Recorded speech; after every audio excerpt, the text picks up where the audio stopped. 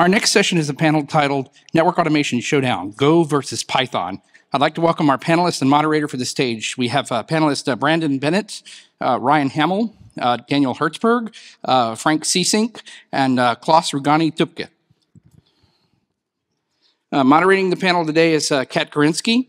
Kat is a senior network engineer at a large company and has come to us today from Austin, Texas. She is a member of the NANOG Board of Directors. Kat, please start the showdown. Thank you, Jason.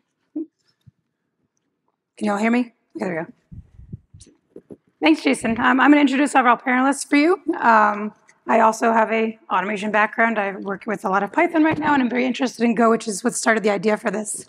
After I was talking to Dan a bunch at AutoCon. So I'm hoping that we can all educate you on the pros and cons of both. If you're new to programming, then this will help you figure out which one you want to start with. If you're already a seasoned programmer and considering making a switch, hopefully we can give you some insights there as well. And then we'll also have a bunch of time at the end for questions and answers to probe the minds of these excellent panelists. All right. Disclaimer, they all wrote their own bios, so I take no fault for any of that. All right, Brandon Bennett is a software engineer at Roblox, concentrating on building network automation tools and systems. He has been in the networking space for 20 years, with the past 10 years having focused on software and automation, including startups and at Meta.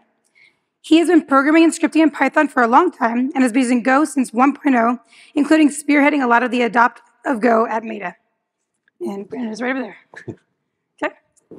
Then we've got Ryan. Ryan is a network engineer for i3D.net, a Ubisoft company. He uses Python to automate pipelines, monitor and configure large EVPN fabrics, and troubleshoot customer-facing issues. On his off time, he is slowly getting his feet wet with Go and understanding the capabilities of Go routines.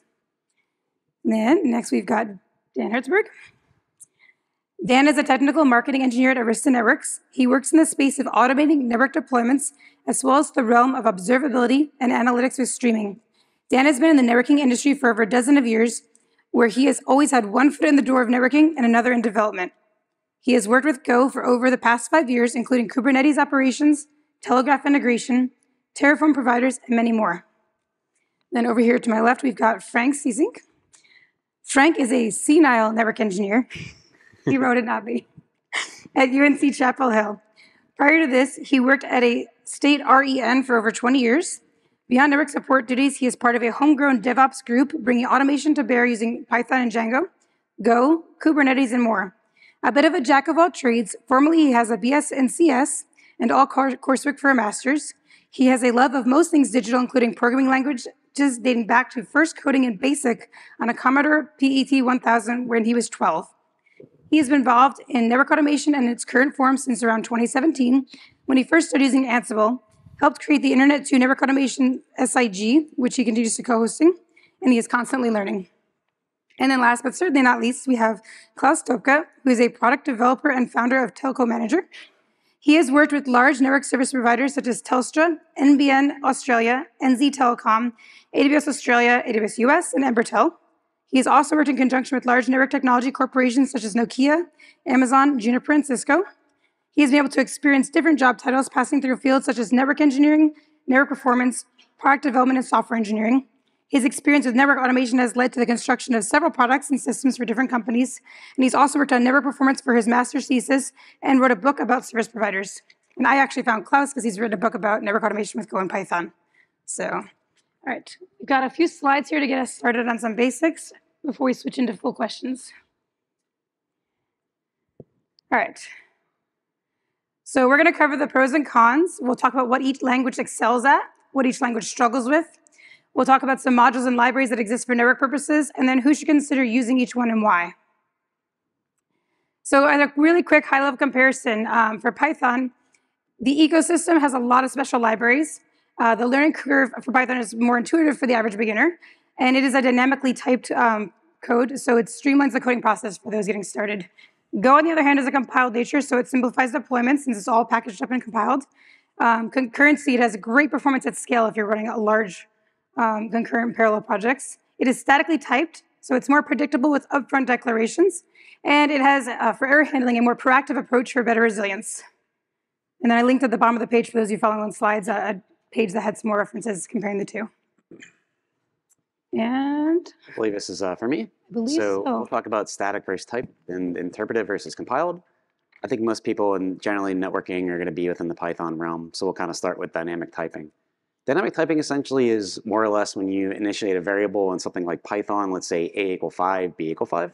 Dynamic typing makes it the point where you don't have to specify what a or b are, just kind of add them together. Static typing is a little bit different. So in static typing, like within Golang, a equal 5, b equal 5, you also have to initiate the fact that a and b are going to be integers or u integers or 16s or all the various different integers that Golang offers to its developers. And basically in static typing, everything has to have a type. It absolutely has to, otherwise it's not usable effectively. Interpreted language. So Python, for example, is an interpreted language. You kind of go in and type in your various code, and then once you, let's say, call a function, for example, it has to read line by line by line and then execute said function. Compiled language, which is what Go is, effectively what you do is you take your code and you compile it down to machine code so you could further on run it on your given operating system. Go. All right. Us? Okay, so let's talk about concurrency and parallelism. I'm going to stand up because I feel weird talking sitting. Okay, so that topic is a little bit tricky. So I'm going to put it in a few words, the difference between concurrency and parallelism. Lots of network engineers and people that start programming, and they get confused about that. It's basically concurrency is dealing with lots of things at the same time. And parallelism is doing lots of things at the same time. So it's dealing with things and doing things. There are two differences here. So there is a good definition on some microsystem multi-threaded programming. If you search, you're not going to find it because now it's Oracle. So if you search multi-thread programming, concurrency, and parallelism in Oracle, you're going to see the whole definition. There's a link actually on the bottom of the slide. Oh, the link is there. So that's so. What we're going to talk here a little bit is it's important to understand that concurrency, you're going to basically share something, right? So it means that if you have only one network interface, whatever is your code, you're going to send packets concurrently, right? Because there's only one interface. The same with CPU. If you have only one CPU, you're going to run concurrently your tasks, right? So in the early days, like when you have only one CPU, only one core, you have lots of devices like keyboard, mouse, and video and everything. The CPU had to do all of those things concurrently. They didn't do in parallel. As the video becomes a little bit more complicated, they created a GPU. So now we can have things running in parallel, which is the video processing and the other things done by the CPU. So the thing is, the concurrency and parallelism, it's two different concepts, but it's very important to understand so you can code properly. And in Python and in Go, you can do both. But in Python, it's much more complicated, and you're probably going to get wrong. In Go is just simple. You just write Go and the function you want to, and then it's go to the runtime. And the runtime, you're going to decide if it's going to run in parallel or it's going to run in concurrently. It depends on if you're sharing memory, how you actually build those things. So you might have to share something, then you're going to have to run in concurrently. So you're going to have locks or mutex actually to do that. In Python, the most common implementation is CPython, which use global interpreted lock. Why we do have that? Because of memory management. Python uses reference counting for allocating and deallocating memory. When you create objects or variables, you create a reference number, and that reference number, when it goes to 0, he frees the memory. The problem is that is shared with everything. And it means that you cannot run two threads, because the definition of the thread is that you share memory or you share the context with your task. So you have two tasks that share the same memory. If you have two processes, you have two different contexts. So you can run in parallel process in Python, but you cannot run two tasks in parallel in Python. Means that the threading the threading module in Python is useless unless you have what we call IO-bound tasks. What's the difference between CPU-bound and IO-bound?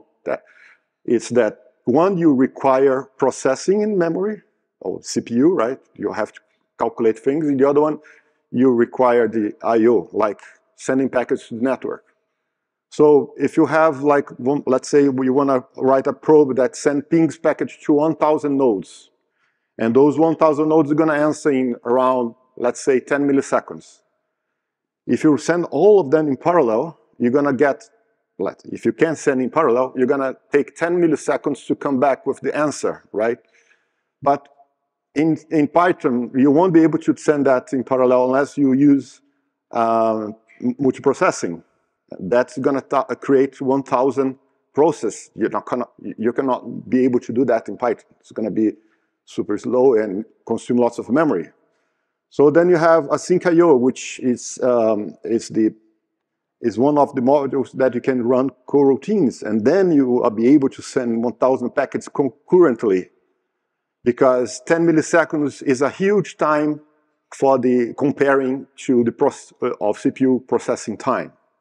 But when you go slower, like a closed network, you have a really small return, like milliseconds or nanoseconds, then things get complicated. And Go would be much better to implement on those environments. So that's the difference between, I don't know if I missed anything. So that's it. That's the difference between Go and the most used implementation is the Python. Tomorrow we're going to talk more about that, but that's it. Thank you. Over to you, Frank, for performance talk. All right, so I'm going to stand as well, though I don't know which is going to make me less nervous. So, and apologies in advance. I've had this slide, this graphic for over 7 years, and it really spoke to me, and I really wanted it in the slide deck for a reason. So this discussion is about Go versus Python, specifically in relation to network automation. And this slide, or this graphic, for me, represents something that I always focus on if you're developing, whichever language you choose. If you look, what they did is they took an example of a single CPU cycle or an L1 cache. If you would calculate that as taking a second of time, then doing an internet connection from San Francisco to New York City, just a single connection, would be the equivalent of over a year. Now, the point of that graphic is when you're writing network automation tools, the vast majority of the time, your software is bored. It's sitting there, the processor can do an awful lot, but you're waiting for these network connections. So in relation to his discussion on concurrency and parallelism, this is one of the areas where Go will demonstrate an advantage when you leverage it. Built in, it has this ability to do these Go routines. With Python, you have to take that effort. All I was wanting to make a point of with this is whichever language you choose, if you're doing network automation, especially the larger the scale, I strongly encourage you to learn how to use threads in one form or another, either the threads library, concurrent futures, or async IO in the case of Python, or with Go, you pretty much just get it with the Go routines. But you want to focus on that because that will really optimize and speed up your network automation tools. Those who do things like standard for loops and just connect to one device at a time, I mean, I've seen code that could take 11 hours where if you learn to leverage this, you can drop it to 30 seconds. So it's just one of those things I really wanted to make a point of, but that's pretty much it. We'll go over to Brandon for easy versus simple. So I think one of the key things when comparing the two languages is that they're both taking approaches to make things easier on the programmer. However, there is this concept of easy versus simple, where Python is easy, but Go is simple. And there's a lot of different examples of this once you start learning the languages. So in Python, you end up using dictionaries a lot, putting dictionaries together. There's things like list comprehension and dictionary comprehension, which allows you to make really expressive, like filtering expressions to do stuff. There's an example here on the slide. Errors are automatically handled, or are exceptions, and those exceptions are bubbled up in the background. You have to put try except loops to actually catch those errors. So all this stuff makes it for a very easy language to approach and get into. Go kind of takes a very different different approach to this. So in Go, we preferred using structured data as much as possible. So we actually define our structures up front, define those types. We probably won't use a grab bag of dictionaries because it is a strongly typed language. You won't find anything like dictionary or list comprehension. Oftentimes you just write a for loop. For example, if you wanted to filter something or mutate from strings to integers or integers to strings, you would just actually write a for loop and append to a new what we call slices or a new list. And so people that are newer to Go actually find that it's very, you end up writing a lot more code. A really great example of this is if error equals nil, which is a really common idiom in Go. Every single error must be checked at where it can happen. So if you do a function call and that function call can error, that function will return an error and you have to explicitly check that error. And it's newer to the language. This drives people absolutely batshit crazy. And they're like, why do I have to type this line over and over and over again?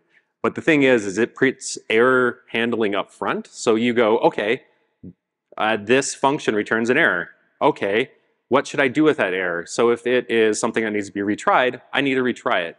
If it's something that I can safely ignore, I can ignore it. Or if it's something that's important, I'll return that error from this function further up so something else can handle it. And this concept of doing this type of error handling really allows you to think about all those conditions. Where I find myself in Python a lot, forgetting about these conditions, and then sometime much later after it's in production, somebody goes, "Hey, there's this weird, scary error on my screen. What happened?" And it's like, "Oh yeah, I should have put a retry there because there is a network I/O condition or something like that." So Go, you end up writing a lot more lines of code. If you get paid for that, for the number of lines of code you write in Go. But there is definitely a different approach there. Just to add to that, the error interface is incredibly easy. So it's literally 3 lines of code. It's type error in a capital letter, and then it's interface, and then literally under that it's think error as a string, but it has to return a value, which is very, very simplistic. Just to add to the simplicity of it. Right. The error type itself you can't easily just pass around, so it is very simple. I think it's very tricky. Like if you are not following the structure of the errors, you can get really lost. You get an error on your program and you don't know where is it.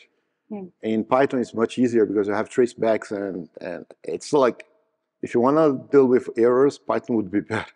It's just because it's easier. Like Go, you have to follow the structure. If you don't follow the structure, because sometimes you have to append the error to all the functions that call the other one, and you have to put something there that informs that comes from that function. And I touched lots of code they didn't do right. So you get the error there, and where is this?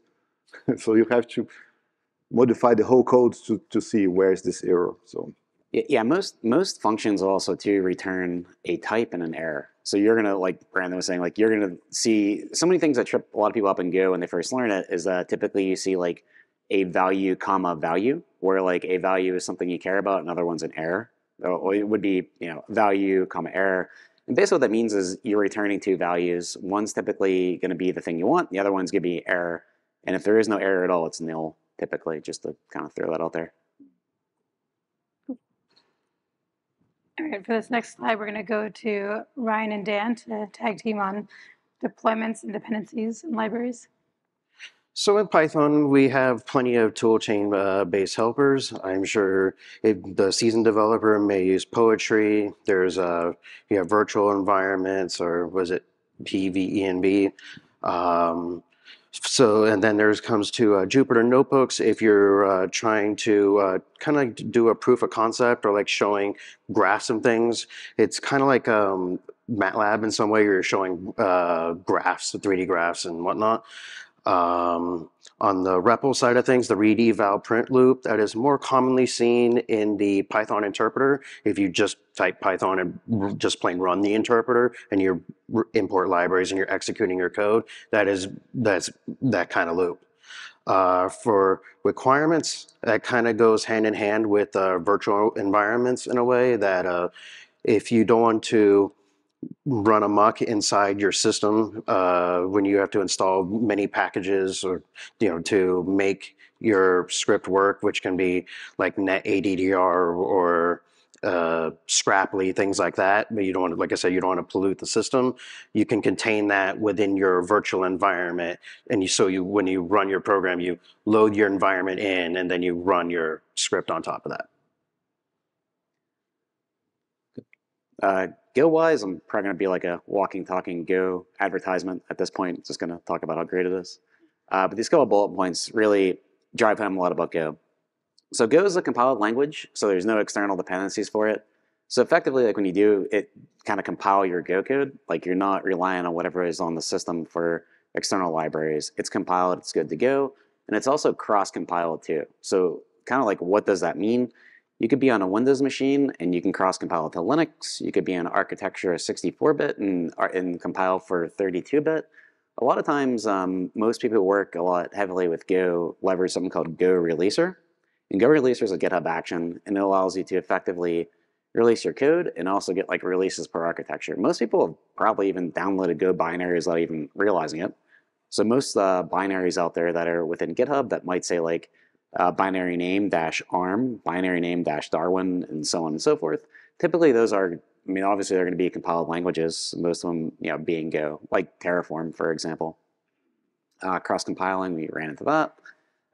The built-in unit testing is great. So anyone who's done unit testing in Go, it's very good because there's no domain-specific language within it. Like, you don't have to go out there and get some third-party tool or platform or modules. You kind of just write the code you know and love, which is Go, in these little Go unit tests. But obviously, your unit tests are only as good as the test that you, as a developer, write. But there's no external frameworks you have to get to do this, which is really awesome. The formatting is great because you could effectively just go into something like Vim, like NeoVim, if you're super hardcore 10x dev, like use Vim all the time. Yeah. But you can go into Vim, kind of like handcraft some code that you want to, throw around some Golang, and then at the end of it, you could just do what's called a Go Fumpt. And Go Fumpt is effectively Go format, so it just formats it in the way you want to. So you don't have to worry about any tabs or spaces or things being generally like syntactically out of order, which is great because you don't have to get any type of integration to maybe like GitHub Actions or something you would typically do with other languages, which is really good. And lastly is typing. So once you work with a type language, in my opinion, it's very hard to go back to something like Python. And the way typing works effectively is that when you initialize a variable within Go, so let's say you initialize a variable to a struct or a struct, let's use that example. And inside that struct, it's going to have access to all these different methods. So you can just kind of type in their variable, ... and you're going to find things that you don't even know about, like that are like brand new to you as a developer. You're like, oh, this is really cool. Like things that you wouldn't imagine that are there that are actually going to be there and might be totally useful to you. To where, if it was something like Python, you actually have to go and dig in the class and the actual code. So yeah, I think typing is great. I think all these things about Go make it a very good language for network people. So in Python, there are many libraries to achieve a function or a task in one form or another. With Netmiko, its underlying libraries is Paramiko, primarily for SSH, but it does have telnet functionality. For more frameworks, we have Nornir and NAPALM, and for separate libraries, we have the PyGNMI, and if you're calculating subnet mask, CIDRs, things like that, NetADDR is a very good utility to have. I'll also add to this list, because I'm an async IO user, I use Scrapli, especially Scrapli netconf, and I combine that with async SSH, async IO all on top of that, because I'm the one that works on, if I'm working on a device, I'm usually working on like 10 or more at the same time, and I like keeping the async IO loop busy, and kind of go from there. All right, more Go stuff here. So yeah, kicking off with Scrapli. There's also a Scrapli Go.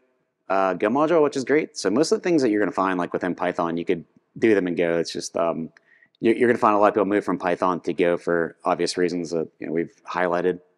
But as far as Go goes, no pun intended.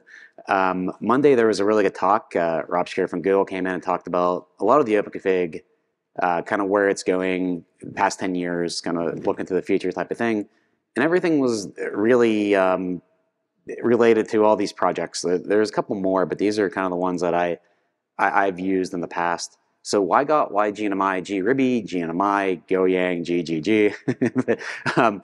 All these projects are heavily Go related. So if you want to work with anything in the OpenConfig kind of community, or generally anything with OpenConfig, I mean, you can use some Python. Like most of these things are gRPC based, which is why they use a lot of Go. You can compile most of the gRPC based things in the Python, but you're not going to get same level of experience. Brandon, I think you've done some Python within. Yes. Within Go, or I'm sorry, Python within OpenConfig stuff. Right? Oh, me? Yes. Oh, I've never done the Python. I've only used OpenConfig with Go. Oh, okay. Okay, I thought it was Python previously. Go BGP, which is a really good BGP daemon. You could write BGP controllers with Go if you wanted to, and kind of spin up dynamic neighbors, that sort of thing. NetAdder, I think most people have used NetAdder within Python. The same thing's available to you in Go. So you could do things like validate whether something's a valid v4 address, validate whether something's a valid v6 address, maybe you get the next given IP address, that sort of thing. And then lastly, Prometheus. You could do Prometheus exporters with Python, that is true, but natively and also has helpers for Go. So you can create very easy Prometheus exporters within Go. Also, quick shout out, I have written a Go netconf library. So if anybody's interested, don't use the one off of Juniper. I also wrote that one. It was my first Go project and it's crap. So there's also one that actually at the same time, I don't know why they put it in the other one. They are talking about Genoi, which is not included here, but it's yeah, it's one that it's people are talking about now. You can just write pings and trace routes directly using Genoi. So GNOI? Genoi. Oh yeah. The talk is going on right concurrently, no pun intended as well, with us. GNOI. It's a parallel presentation. Yeah. That's something I'd suggest everyone check out. Like GNOI, like that's something that doesn't get mentioned very often. Like Klaus is saying, like you could. I think the talk is upgrading with GNOI, and that's a good use case for this because it's all Go based. Like the most of the clients that are out there are in Go, so you could effectively programmatically multi-vendor do a code upgrade across anything just through code, which is fantastic. Mm-hmm. Same thing goes with ping, traceroute, file rotation, BGP, health Z. There's a whole bunch of really interesting services for GNOI. You think? Again, so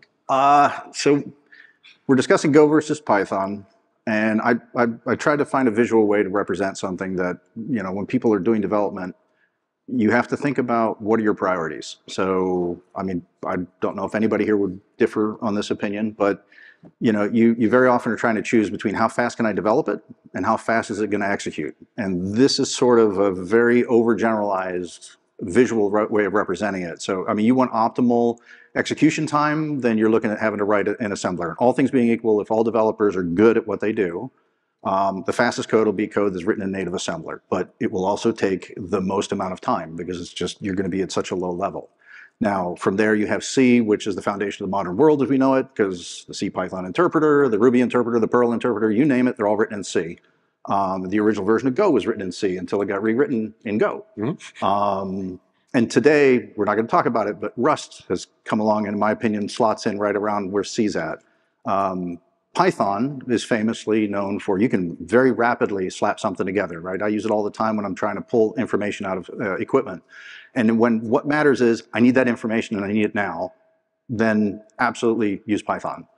If execution time matters, if you're writing something that's going to run for the long term, if you don't care how long it takes, well, then that's not a decision part of your process. But if execution time does matter, again, this is my sort of representation of it. I think Go hits the sweet spot in that it will let you code at about 80, this is my view, about 80% of the time it takes, or 80% of the efficiency it takes to write in Python. You can definitely do most things faster in Python development-wise, You'll take a slight time penalty to do it in Go, but when you finally actually run it, the Go code is going to outperform the Python code by a large factor. It's almost like 80% on one end, 80% on the other. You get sort of the sweet spot of the two. And that's basically what this graph is meant to represent. So, Frank, will you choose the points of that beautiful picture? what's that? Like, do you I just go drew close that. to Python? I think he was biased there. You can see like goes really close to Python. Well, for development time, I think, it's But it's fine. Like, it's hand drawn, so it is not at scale. I should probably put a comment there. So lots of time is very about personal feeling of which language you're gonna feel better writing, right? And that is it's good and bad. It's good because you're gonna feel comfortable, but it's bad because you might not be learning something new, right? Or something that is better, like Frank said. All right, so that covers our slides. We're going to do a couple of questions that we've pre-written out, and then we're going to open it for some Q&A after that. So for our first question, I wanted to ask all of our panelists is, if you were teaching a programming class to novices, what language would you pick and why? We can just start this way and walk our way down. I guess we'd have to define what like a novice is. I think for people here who are computer literate, I guess, I would not shy away from teaching somebody Go. I think it's a great language. It also kind of sits on that edge of, okay, it's garbage collected. You don't have to worry about your heap. You don't have to worry about allocating and deallocating memory and all this stuff. But it still has pointers, and it still has stuff that teaches you low-level concepts, which I think are really beneficial. So I'd probably choose Go. So I'm going to have the differing opinion, and I would say Python because of the fact that you can spin up a hello world right within the interpreter, but you simply, if you already have the package installed or you have it installed in Windows, you can just fire up the interpreter and you can literally type print and open parentheses, quote, hello world, close quote, close the parentheses, hit enter, and you get your hello world right there. Then you just have your building blocks on top of that, where you have you introduce your variables and functions, and then also with Python, it kind of enforces, I think, a little cleanliness. I know some people don't necessarily like that, but it keeps things in order with either enforcing an equal amount of tabs and spaces. And that's and then of course you have the ecosystem for getting packages and using them, and everything's all there. I think just easier to use. Yeah, so my answers for these things are going to be Go, but I kind of would go the other direction, and I would pick Python. And there's nothing wrong with Python, like it has specific use cases in networking, especially. But the reason why I pick Python is because it would kind of allow you to do every anti-pattern and still work. And the reason why I say that is you could import like 100 libraries into one piece of code. You can initialize 200 variables. You could for loop among loops and not even use things, and it wouldn't matter. I think the thing is you would teach underlying like fundamentals. I think that's what really matters for most people. I will point out, if you use Flake8, it'll yell at you and tell you to get rid of all that stuff you're importing and not using. Well, you need bolt-ons. That's you teach people to lit their stuff later. So yeah, right. It's very easy to import things you think you're going to use and then not use them. That's where linters are very good. So in the context of Go versus Python, if I was trying, my answer is going to be it depends. For a novice. For a novice, if the goal is to get them quickly up to speed on the very simple fundamentals, I would choose Python, I'll be honest. Being that I taught programming when I was in college as a grad student, if I was going to teach a comp sci introductory course, I would absolutely choose Go. Not only because I think it will be far more educational in the long run, but it also is better for me as the person who has to grade stuff, because that compiler, this is the same thing. If you've ever, when you first learned languages, you want something to give you feedback. Python will let you step on yourself a little bit, being a dynamic language, whereas Go will help you by telling you, no, you tried to set age to somebody's name. That doesn't work. In that context, I think it would be more helpful for a novice to learn. That's a tough question. Reminds me when I was studying engineering, my teacher actually preferred to teach me Pascal instead of C. And it's kind of similar, I think, with Python and Go. And I had lunch with someone, and this person didn't know about anything about programming, but he said, oh, my child is studying in university, my daughter, and is learning Python. So Python is more popular, I think, in universities as well. I think it's the reason it's easier to pick up and learn the basics first, right? Maybe go, if you want to go a little bit further, you go. So I will go Python first. All right, for our next one, I want to ask you all for some examples of programs you've written, and why did you pick Go versus Python for that program? And we'll go the other way now, so you can start us close. It's a little bit echo here. Can you repeat? Yeah. So I would like some examples of programs you've written, and why did you pick Go versus Python Sure. for that program? So one or two programs. Okay, so if you want to write an API to answer quickly, you don't choose Python at all, because Python is not for that. So you want to let's say you want to write HTTP WebSocket for your front-end application. You're not going to use Python. It's going to be super slow and it's going to be painful. So you just write HTTP. HTTP in Go, it's faster than in Rust. So if I'm going to write backend APIs, Go. There's no other option. It's going to run much better. So if you're doing some network automation and you need to provide an API, there's no other way to go. I'm actually going to straddle the fence. For one project, I used Python and Django because that's what our DevOps group uses, and that's a factor, right, if you're working with a team. And for sort of web front-end sort of stuff, it was that. I also wrote a utility that the intention was to have it be able to run on all the major OSs because I wanted a troubleshooting tool that we could give to users. And for that, I wrote it in Go very specifically because, again, no external dependencies, which is huge, and being able to just send somebody a single file and be like, yep, run that, and then give me the output. So for that, I absolutely used Go. Yeah, you don't have problems after run RPM updates, right?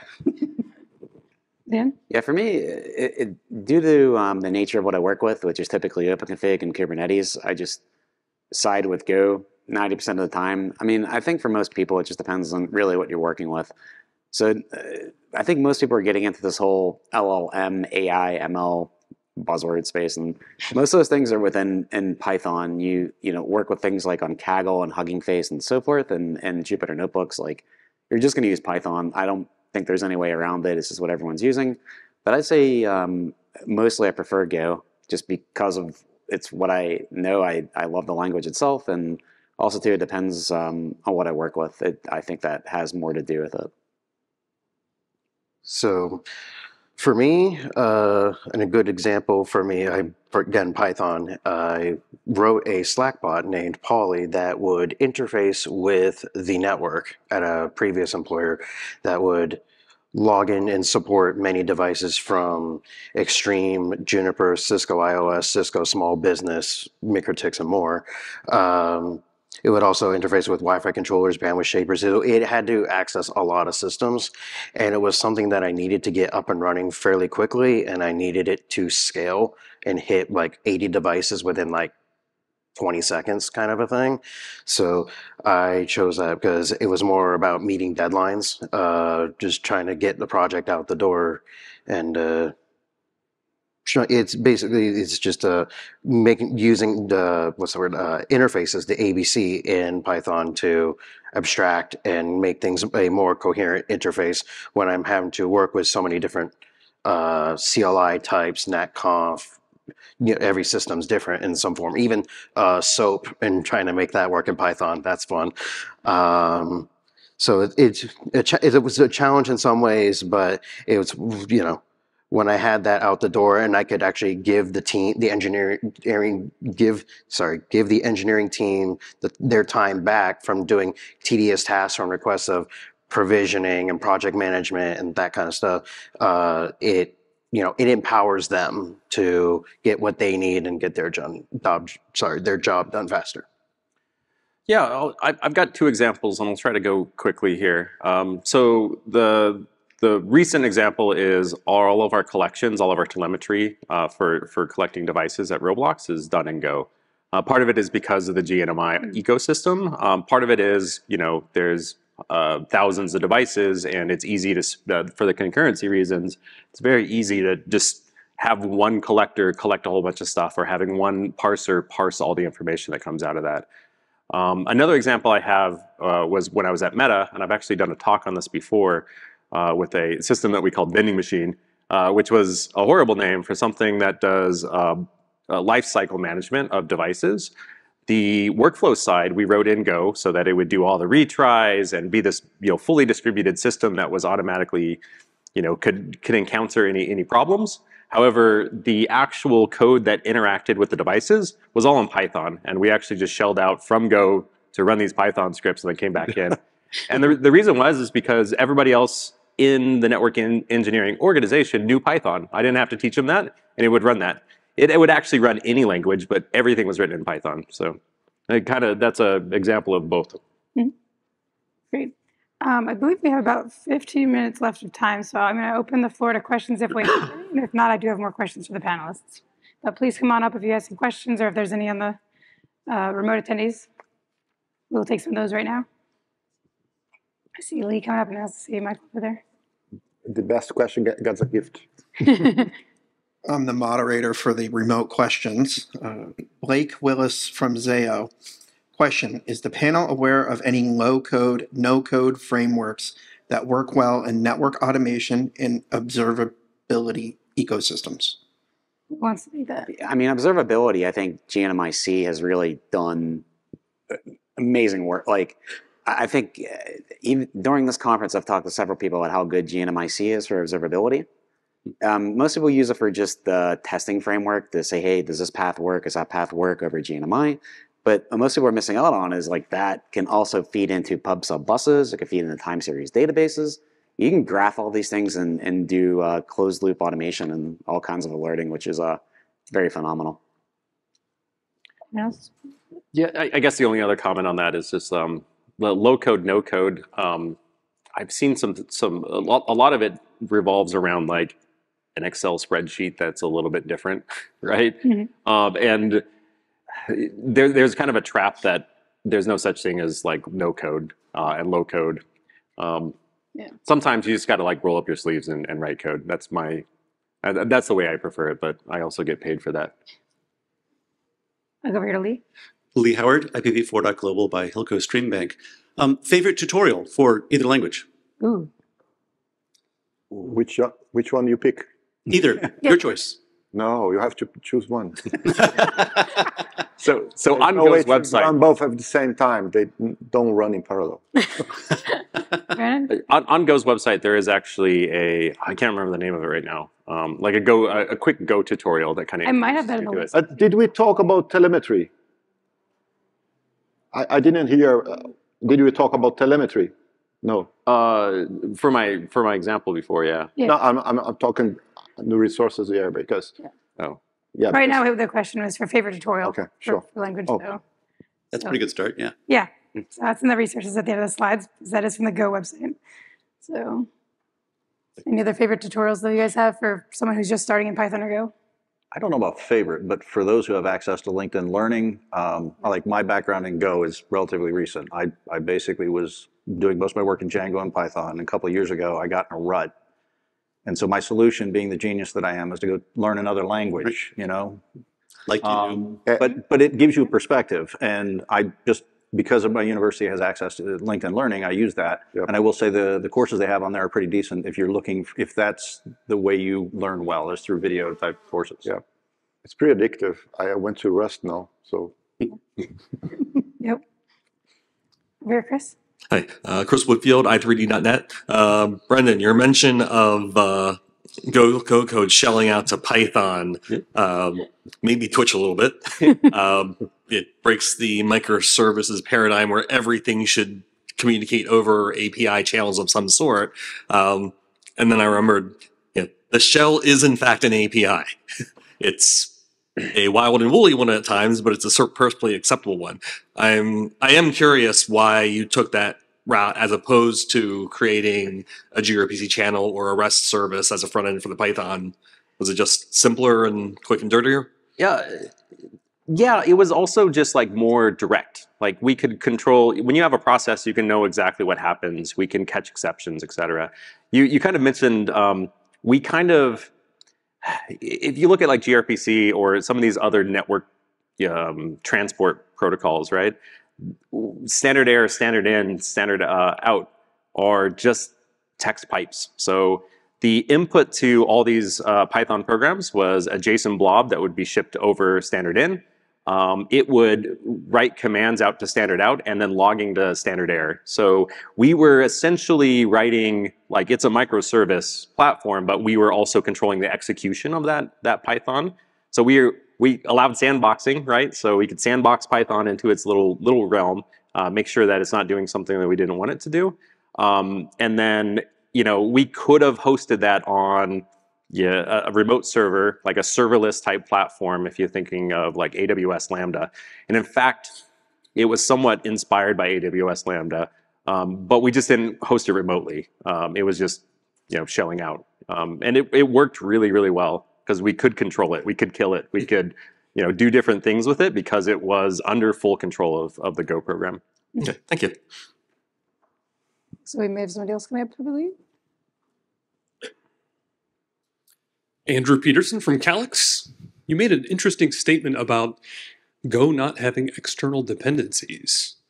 Really? Looking at you, libc, glibc. Runtime dependencies. I don't think that was accurate. All right. I send you my Python code. You need to install these modules. You don't do it, it's not going to work. Yeah, Fair enough. The Go code, it just works. Fair enough. Yeah, I think he won the gift, right? What's that? That's the T-shirt, right? He pointed out. You got the T-shirt. Congratulations. No, well, I'll say, I write little utilities that might run on CentOS back to 7 up to, current Ubuntu or whatever, right? Talk maybe a little bit about some of what you mentioned about packaging, right, to make life easier with that. Yeah, there's this common thing, especially in networking, but it also works in software engineering, which is works on my machine, close ticket, right? That I think that's the point we want to make with those the dependencies is the fact that once you give somebody a binary, which you were talking about before, it's the same binary. It's not going to magically change. When you give somebody a Python script, it's what version of Python are you running? What are your third-party dependencies? Did you create a virtual environment? Did you not? I run into these daily with the Python stuff that we currently have. And it takes a lot of on-call support time to debug somebody's laptop. Callahan, if you're here, we've done that before. Yeah, fair enough. Thanks. Another remote question for you, Michael?